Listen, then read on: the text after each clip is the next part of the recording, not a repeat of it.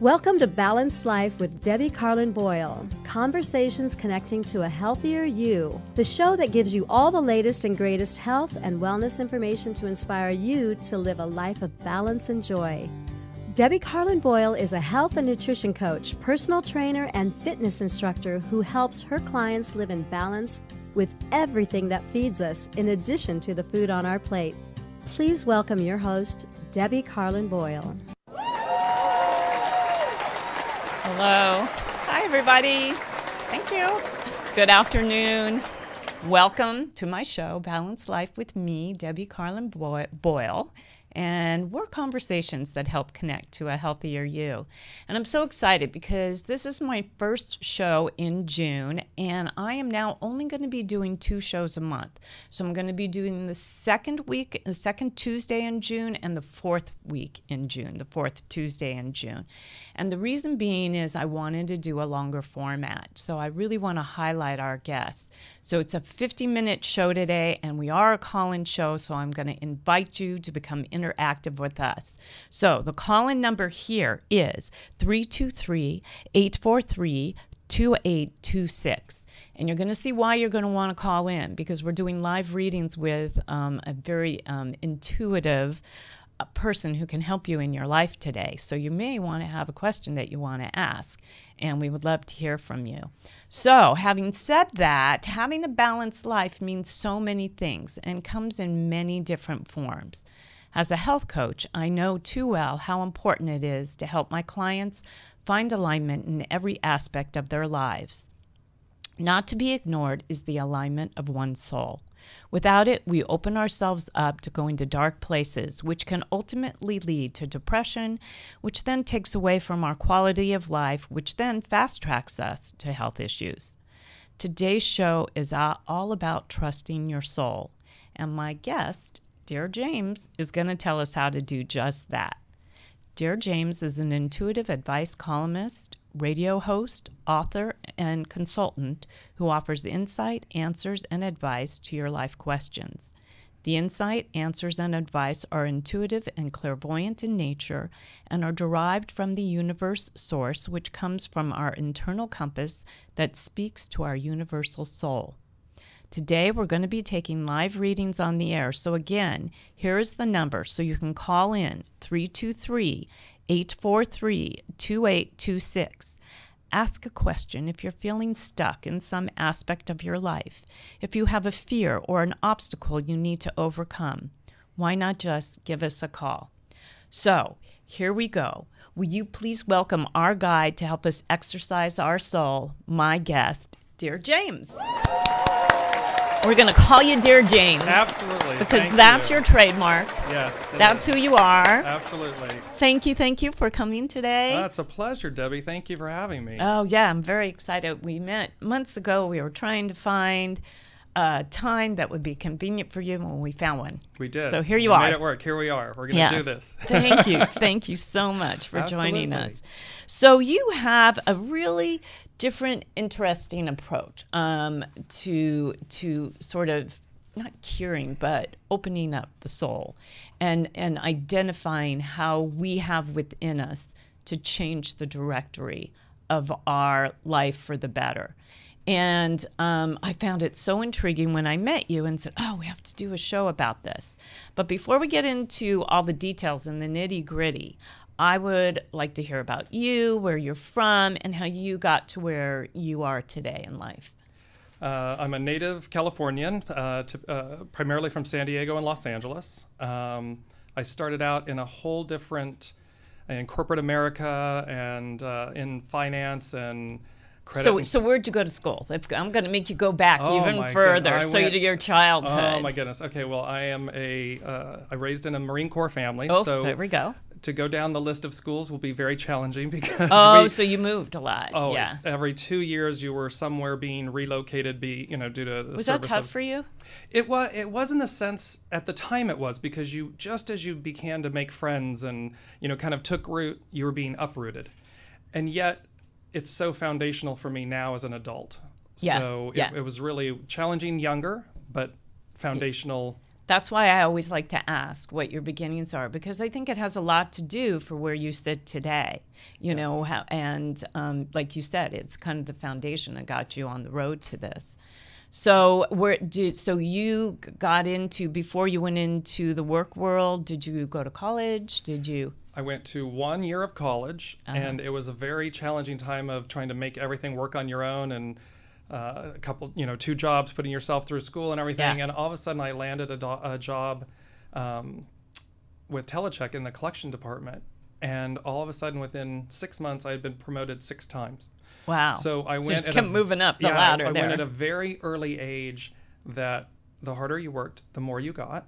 And because it was commission based. So at a tender age of like 20, 21, I was at one point making very good money in, collecting. And so that kind of was my beginning entree into work in the corporate world and so and working forth. hard and knowing that there's a relationship between, like you said, hard work and earning a living. Yeah. So at what point in life, at what age did you feel like you had intuition and you knew that you could help yourself or others with that? The pivotal moment and year was 1994. And then looking back, though, I realized that I had been utilizing it without being aware of Hindsight. it. Hindsight. Yeah. But there was an epiphany moment in 1994 when I attended a one-day seminar at the Biltmore downtown Los Angeles. Richard Sutphin, who does a lot of past life regression work and everything. And I went as a volunteer. I went to help a friend who was a friend of theirs. And we came back after the lunch session. And he said, this woman, James, will you sit with her for this next session? She doesn't have a partner. I'm like, okay, sure. And he said, we're going to do a light meditation, and then I want you to just receive what you get for the other person.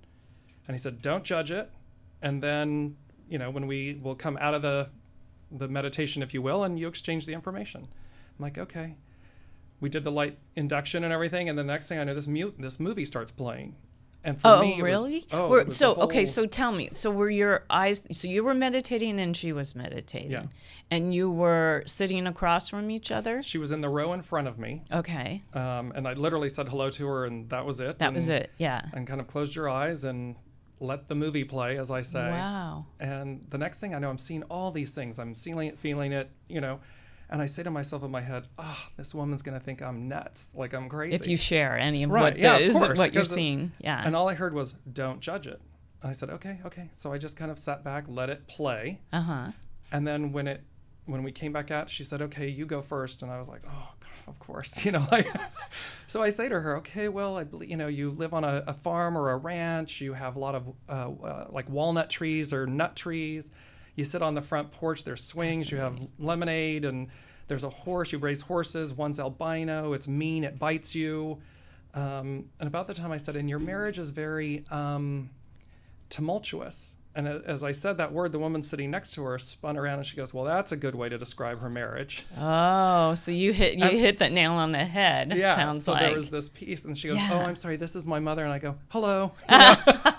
So her mother would know. Right, yeah, and then I got very nervous at that point, and I said, and okay, you've always wanted to be a writer and something else. And she basically, and I said, okay, that's all I have. And then she looked at me and repeated back almost verbatim. She's like, the trees you're talking about are acorn trees. We live on our 5-acre ranch. Oh, the horse you're talking about is my daughter's. The albino horse, it's my daughter's. That's very specific. Very specific. And wow. She was literally like, and when she got to the end, and yes, my marriage is tumultuous, and yes, I've always wanted to be a writer, and I've never had the courage to do it. And when she finished, I looked at her and I said, would you excuse me? And I got up and walked out of the ballroom. That was tough for you. Yeah. That realization. Yes. That you had that power within you. Yeah.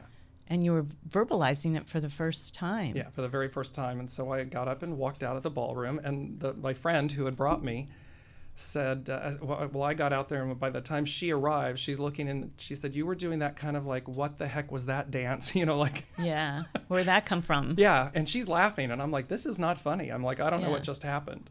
Yeah. And, but that was the awakening. That was the moment that it all became spilled real. out. Yeah, that became real. It Yeah. became very real. So did you find that you were able to do that for other people? And is there a process to be able, or does somebody just have to ask you a question or meet you and the movie starts playing? It can happen in all of the above. I do it worldwide with my clientele and everything, in person, via Skype, that type of thing, group sessions, corporate sessions. So it can be anything from love, life, marriage, money, finances, development of company. It's just, I connect in, I listen, I can look at individuals, just their first name, and I'll say, okay, tell me about Debbie. And I just start listening, and I start writing down what they're telling me regarding that person. Okay. Or the entity, if there's a business and they're looking at acquiring something, or who are the players, or making changes or shifts.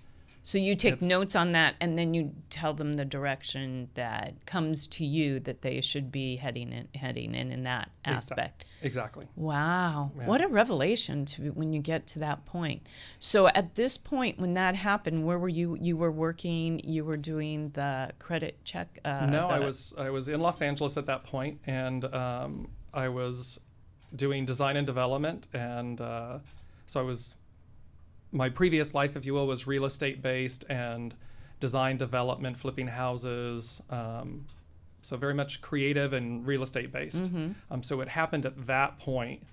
And then I kept it, I utilized it, but I did it quietly. I was doing it privately. Smart. And continuing to do what I was doing in life until the universe they kept telling me, you have to show up. You have to show up. And I knew what they meant. They wanted me to show up as DearJames. Stand forward, Right, come forward, utilize your gifts. And I, of course, kept shaking my head. Yeah, no, thank you. I'll do it quietly. And finally had enough of that and pulled the rug out from underneath of me. And, on everything I did, anything I did that had to do with real estate, finished, done. Okay.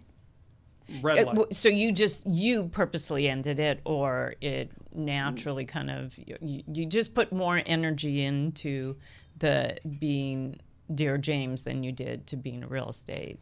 Well, it was very clear. Yeah. This is not going to happen. Right. Anything else I touched with real estate, design, development would not happen.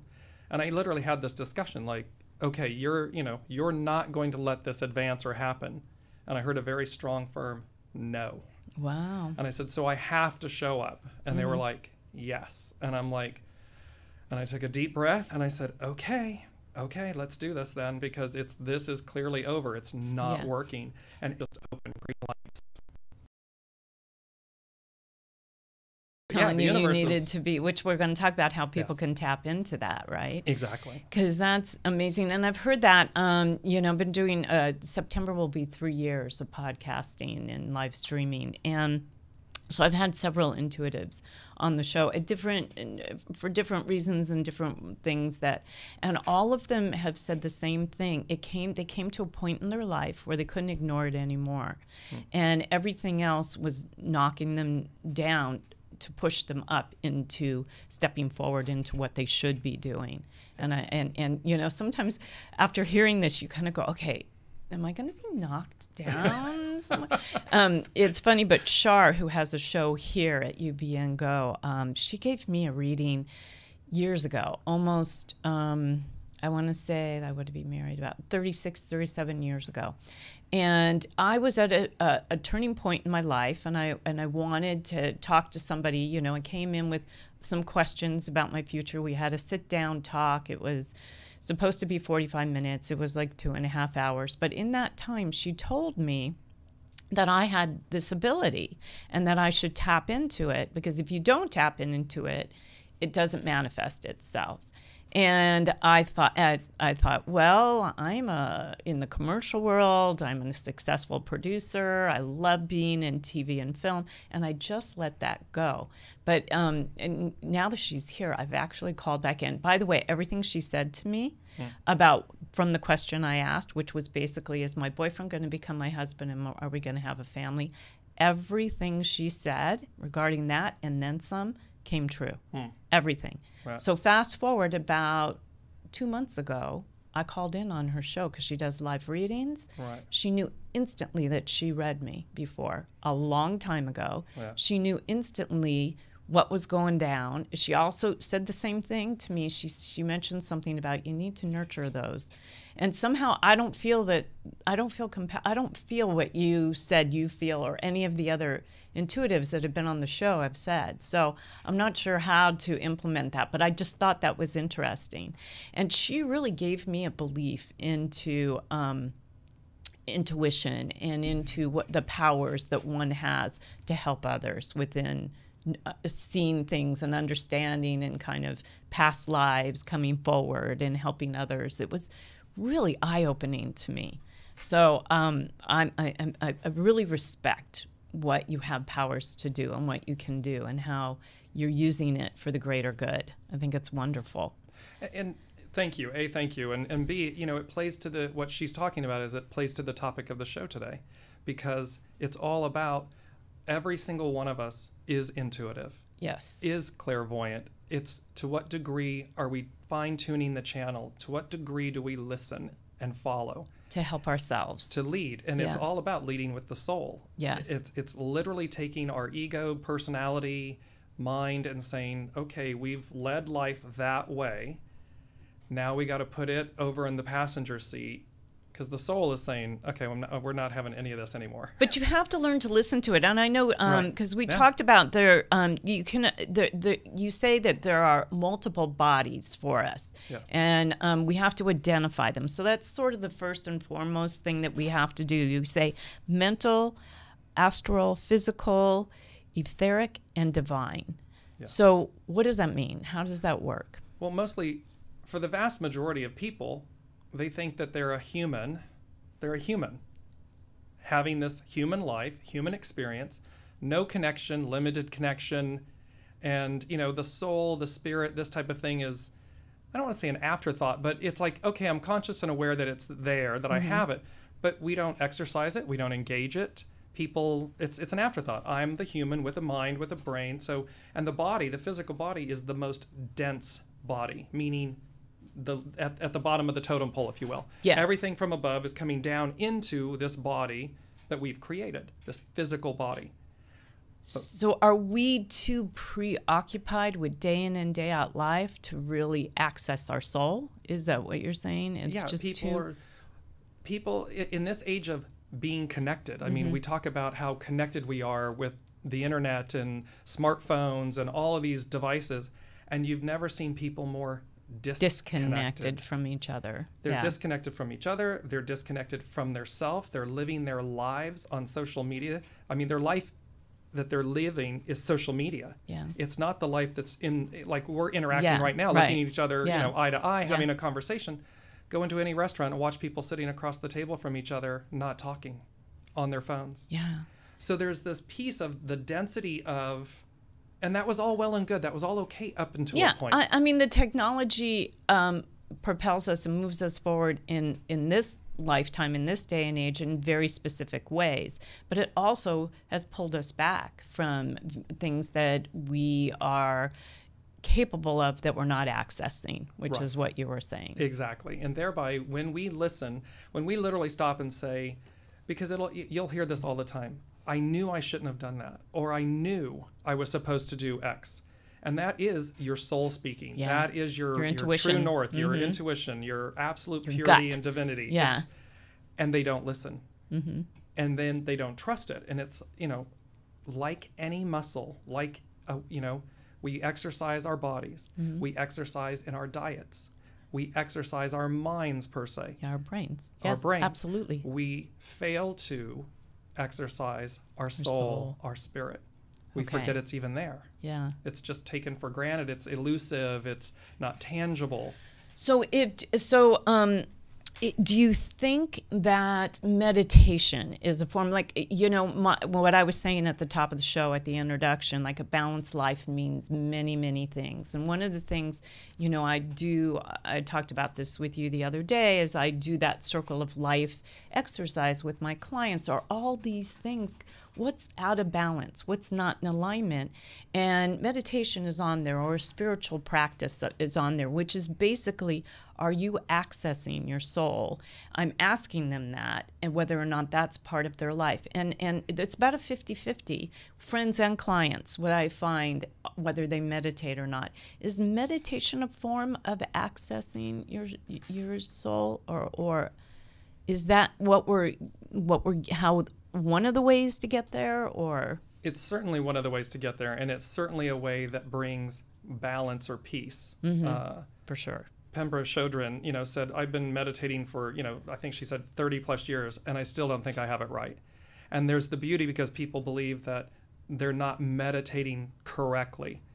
And meditation is simply trying to be calm, clear the mind, sit with yourself. Reset, yes. Right, reset. And even if it's 3 minutes, 5 minutes, if it's an hour, whatever it may be, there's no right or wrong way, but it is a way that it calms you to where you can then listen to a higher state. You know when it's your mind chattering. Right. And you know then when it's more still, when it's just a knowingness or a soft voice, a quiet softness, then it's your soul talking. And you come out of that too, where you feel so relaxed, like you just had a sauna and a massage or something, where you just kind of you're coming away from the chatter.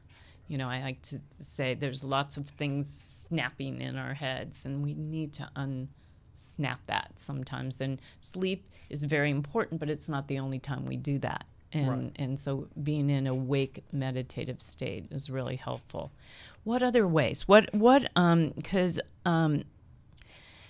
first you have to make the decision to lead with your soul. Once you make that decision, how does it manifest? How does the process work? Well, even before that, so if we go back to the other bodies, first you have to realize there are other bodies. You have a mental body, you have an energy body, astral meaning higher self body, the etheric body of the whole. So this isn't our first time at the rodeo. We're in reciprocity 24/7, just as you and I are in reciprocity right now, sitting across from one another. We're also in reciprocity with those that we can't see, that are above, on the other side of the veil, if you will. They're just as much supporting and learning through us as we are with them, being guided by them, being... Really? Oh, absolutely. So, and this is the part to recognize that truth. First and foremost, you have to recognize that truth. If you're only in the mental and the physical body and you don't recognize the other, the astral, the ethereal, the emotional, we tend to stay in those three: mental, emotional, and physical. Those are the three primaries that everybody's, that's the human experience. Just day-by-day life, stuff. Then you have to get to the place of, okay, wait a minute, there's a higher place. There's the astral, the ethereal. We're being guided, we're being led. Yeah. And when we then open up to that, then it's like, okay, well, let me start paying attention to that. Let me start shifting from the three primaries, the most dense of the three, to the higher ones. That's interesting. So when you shift, like throughout my life and being in my 60s, I've had a lot of life. And so throughout my life, little things come to me. I lost my father at a very young age. There's, butterflies. My grandparents were very important to me. I've lost friends and family over the years that I feel like I'm still communicating with, which Shar definitely brought to the forefront. Yeah. So are these little moments awakenings for a person when they know, like there are times I just hear my father talking to me.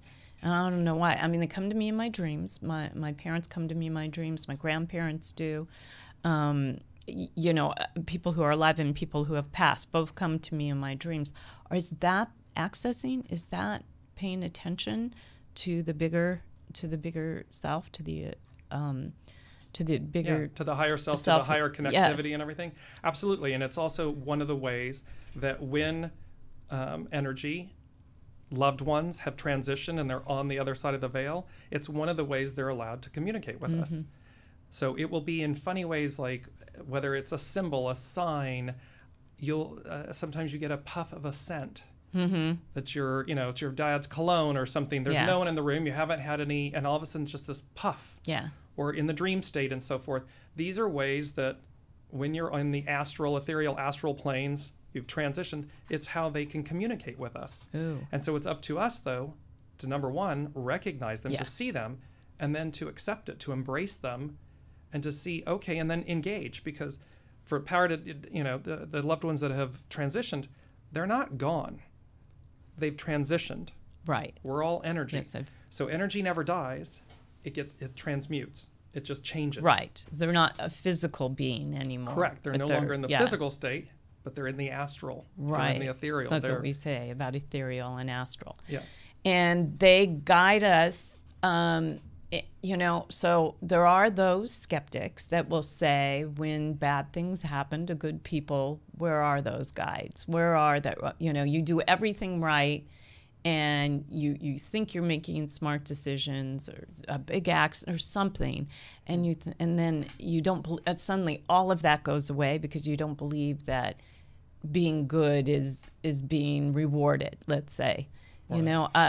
How does that play out? I'm just curious about all this. Well, This is very intriguing to me. Yeah, because again, everything is neutral from a state of divinity. Okay. It's only our humanness that colors something and judges it and says, oh, that was a good thing, this was a negative thing.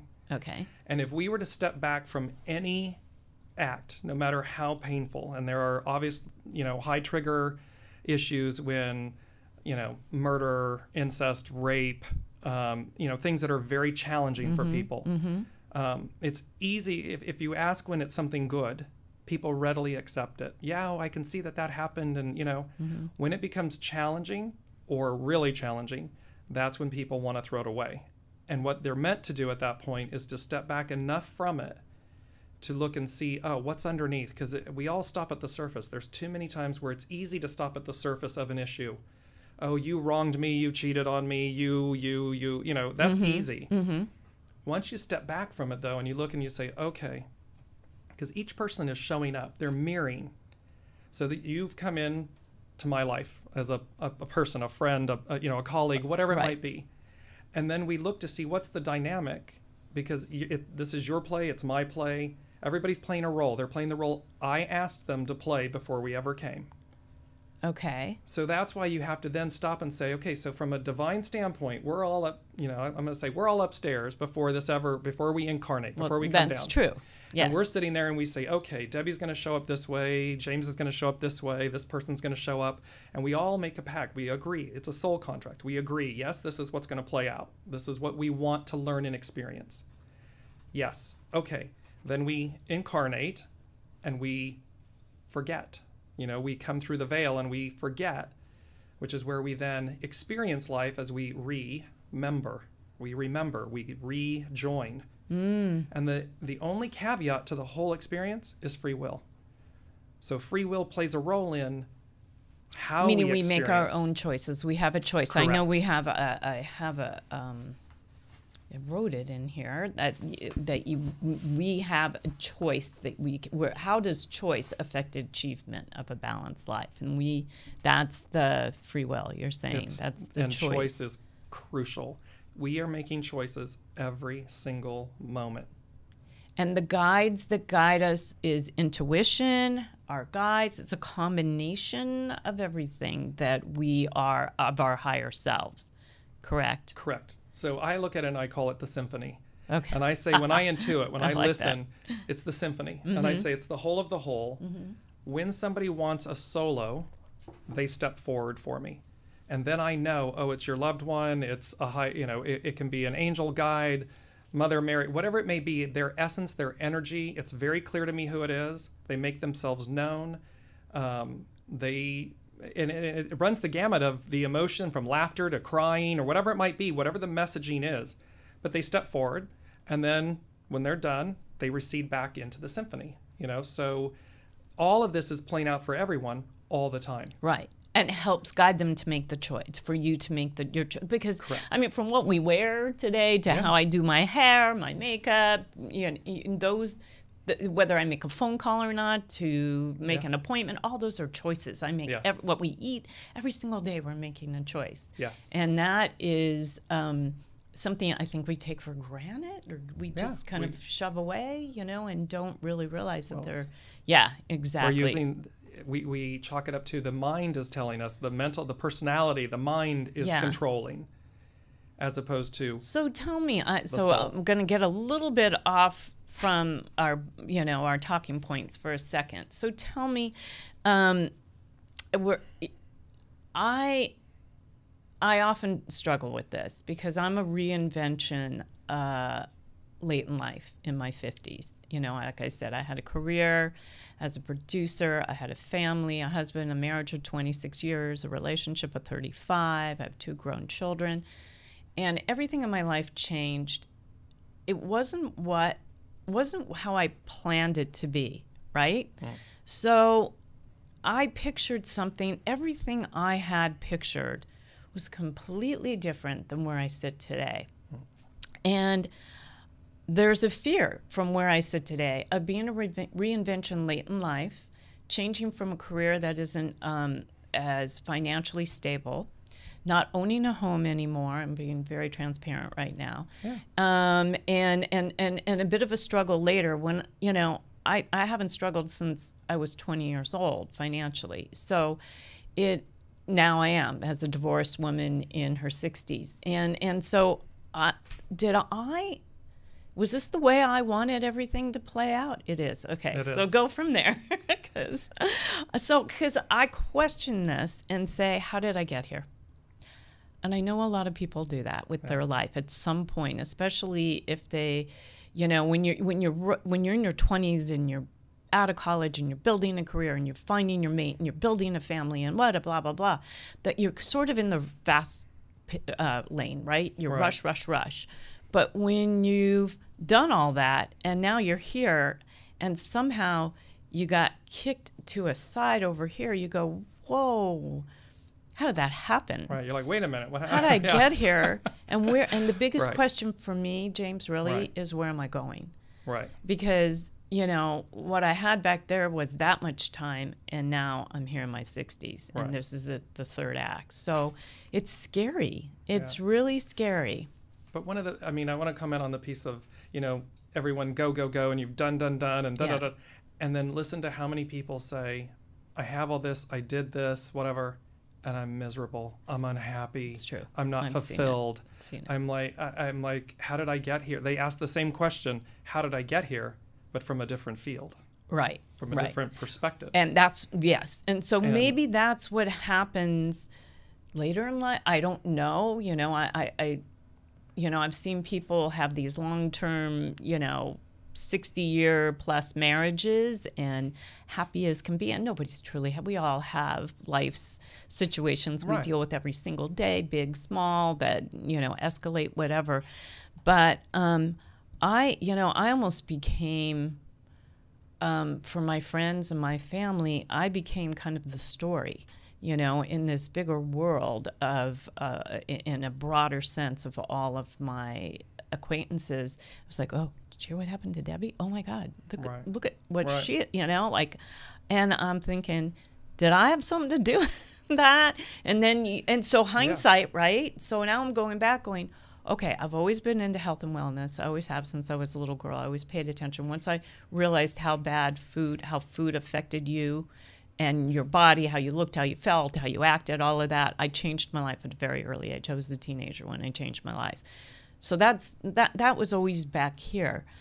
But, there's this wanting I've had, this need that I've had to do what I really wanted to do with my life, which is always have a family, which I have. But career-wise, I'm here instead of there. And it's very strange for me to see that I almost got kicked out. I got kicked aside. And I'm wondering whether it's something I wanted so bad or manifested or created, or I don't know how that happened. Yeah, so the first thing is to realize that, again, there are no mistakes.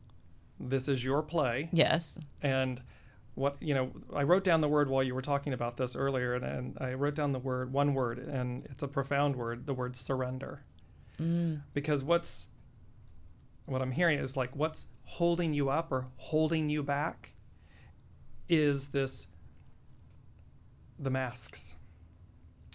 The need to be something I'm not. Well, in other words, it's when they say the masks, it's the masks of what you thought it would be, so you can't get to what you want it to be if you're not willing to surrender what you had, what you believed it to be. Mm-hmm. You have to be willing to let that go. Oh, right.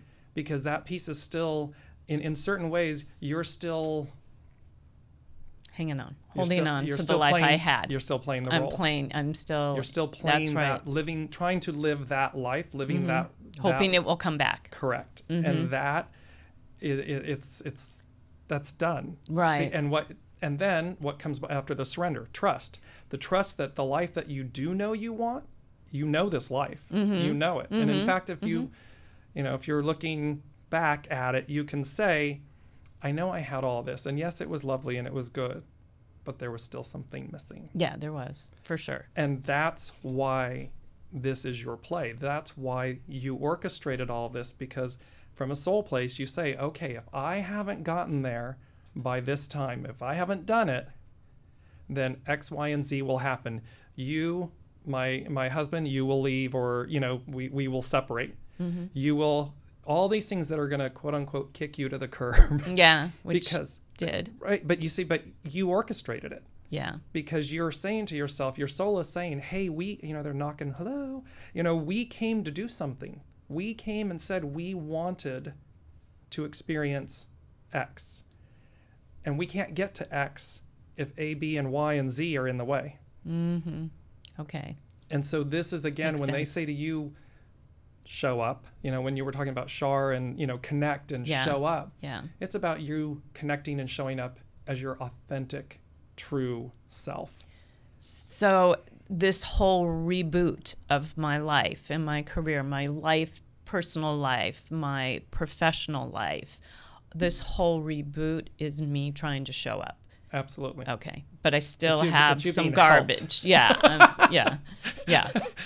Yeah. This Meaning being helped in by your guides, my guides, yes. angels, higher self. self. They're really. This is your team. Oh I mean, God, we all have a feeling team. like a punching bag. Right, yeah, but we have a team bit. upstairs, and they're there. Yeah. And we have to course, allow the team and ourselves to let go and go where we're supposed to go, right? Exactly. There's that beautiful saying, let go in God. It's like, let go and let Source lead. Surrender, trust, listen, because that sound is there, that feeling that is inside that's guiding you, that's saying you know what it is. You know what you want to achieve or be. You know the life. And yet we're like, but because I can't see it and it's not tangible and it's not here yet and I don't know what it's going to look like and Totally. Everybody goes, and the brakes are on, and they're like, oh, because I can see this one, I know this one. You do what makes sense, what you think makes exactly. physical sense to you. Correct. All right, so knowing that, so having said this, and I hope this helps the audience, by using me as an example here, how do I surrender? What are the steps? What are the things? What do we go into to help me get to where I'm supposed to be, let's say, where I want to be? So one of the first things is for everyone to make peace with the word surrender.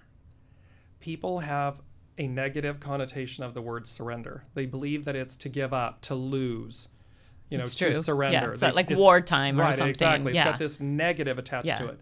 Surrender, when you surrender, it is the most empowering thing you will ever do. Mm-hmm. And you're doing it with yourself. It's not everybody else that's in your play that's external. They're external characters in your play. Mm-hmm. The surrender is with yourself. That's right. You have to, for me in my situation, show up. You have to show up. What what I had to do was surrender my entire previous life. So you did it. I had to surrender. I had to show up, which meant I had to surrender. I had to make peace with, okay, you want me to do this? I'm going to do this. And that you're going to show me how. You're going to show me the way. Mm-hmm. So the first thing is realizing surrender is empowerment. Okay. It is not. Makes sense. It's not a negative loss. It's an empowerment. It's a positive. Right.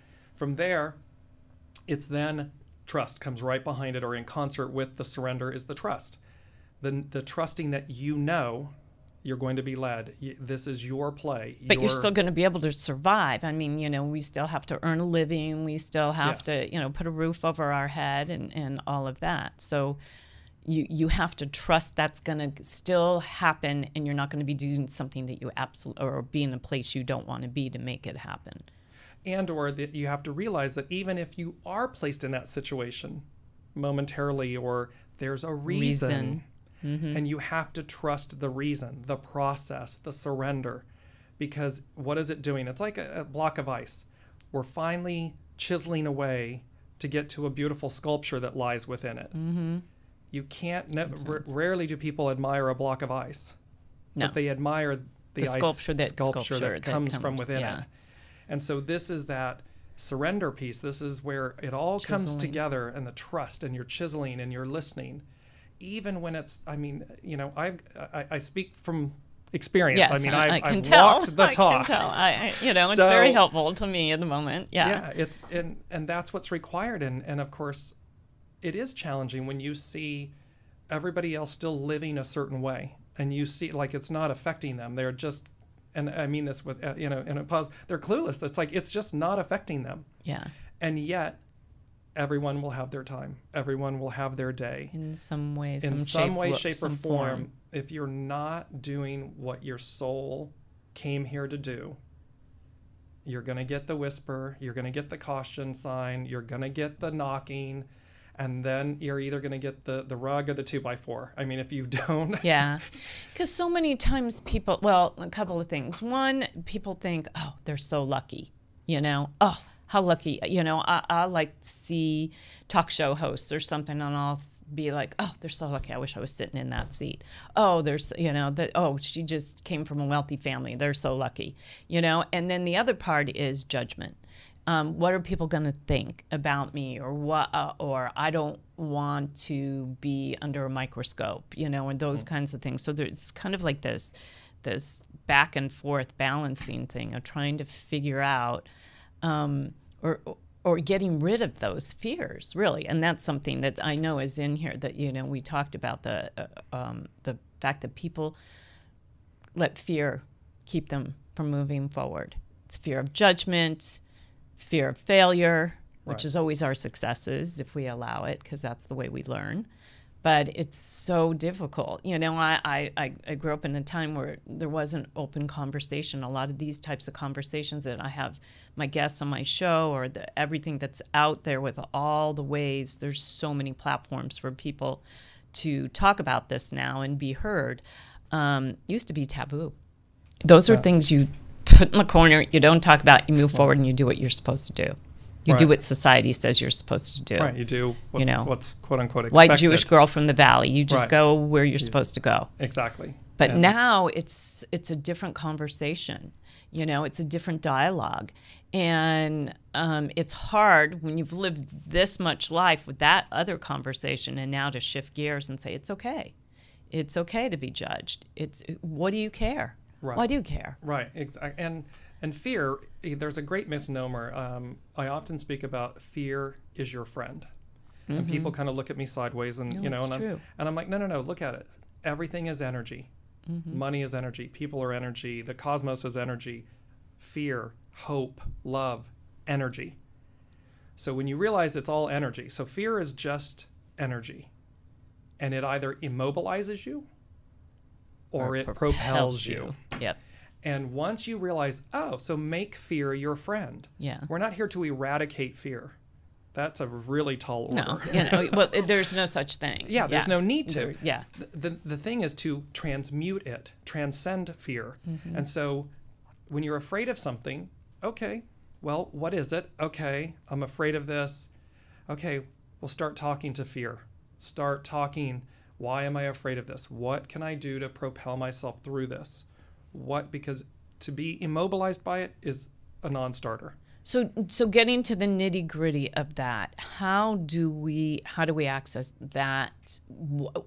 How do we get to the what? You know, what are the things that we have to do? So same word, surrender. Surrender. It's going to be surrender every single time, because the fear plays. So surrendering for me is more meditative. It's meditative state. You know, I can't. When I'm doing the day-by-day stuff, you know, I work in a physical realm because I'm a fitness teacher, a personal trainer, a health and nutrition person who really zeroes in on my client. And then when I have me time, the only way I can kind of drop off from that is to meditate.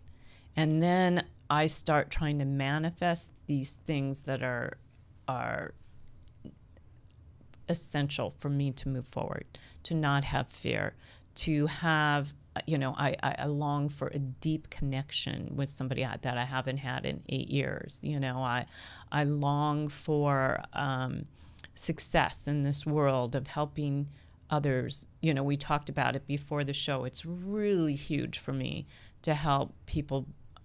What I'm learning to get it out there in longevity with quality and having, we're all going to the same place. We're all going to age, but how do we do it successfully in terms of not being obsessed with a wrinkle and not, and having the need to look a certain way or act a certain way? How do we embrace it? So I'm wondering, am I doing the right thing? Am I surrendering through my meditation? What other ways do I surrender? It's really on it's on a conscious choice basis. So to do it solely in meditation and then not apply it the rest of the 23 hours in the day, and 40 minutes you're right, is not sustainable. Okay. Because it really, like with you with clients, when you're training, whether it's nutrition, whether it's the physical training, we're talking about tuning into the body. We're talking about listening to our own bodies. Right. When we don't listen, and again, people know, you can tune into your body, you with a client. This is where your intuition, your clairvoyance will be extraordinarily helpful to a client, because you can come in and say, here's the regime that we're going to do today. Here's the workout program, or I've charted it for the next 8 weeks for you. Right. And yet, if there's an ailment or a physical sprain or whatever, it's out the window, right? So again, that's physical. Well, what if you're in tune with your client from an intuitive standpoint, and you say, you know what?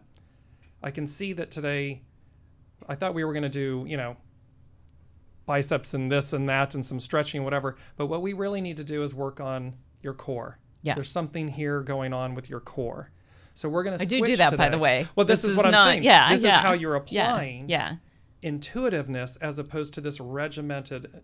Of what's scheduled and what I have to do. Exactly. Okay. And so when we don't listen, it's the same thing with eating. So if we listen. Yes, mindful eating. I talk about it all the time, paying attention and knowing that stuff's going in your body and it's going to do something. Once it gets past once you start digesting it, it's got a mission, and people mindlessly eat. We kind of eat with our eyes and our taste buds. Emotionally eat. Yeah. There's all kinds of massive piece of and it's the way I make people realize, what they're doing and how they can change it.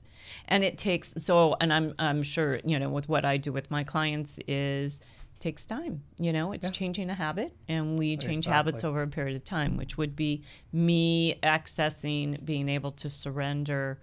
I have to sort of give myself time to learn how to do that, because I've never done that. Yeah, absolutely, because you are retraining. Again, we're retraining ourselves. Right. So we do it with our mind. We mentally train every day, whether it's our job or reading a crossword puzzle, whatever, we're mentally training. Right. We physically train. We work out. We walk. We run marathons. We nutritionally train. But we have to train our souls. We don't train our souls. We don't. People don't pay attention to them. That's what we were them. Talking about at the top of the show. Exactly. And do you know we're down to our last minute? Are we already? I know, it's How did that happen? And there was a reason why I have a longer show, because we got into it. So, I want to wrap up with the way you want to wrap up. So I want to make sure, and then I want you to let my audience know how they can reach you, so they can come to you with a burning question or change in life that's going on with them, and you can help them sort it out. What would you say is the most important aspect of accessing the soul and what we're talking about here that people need to know?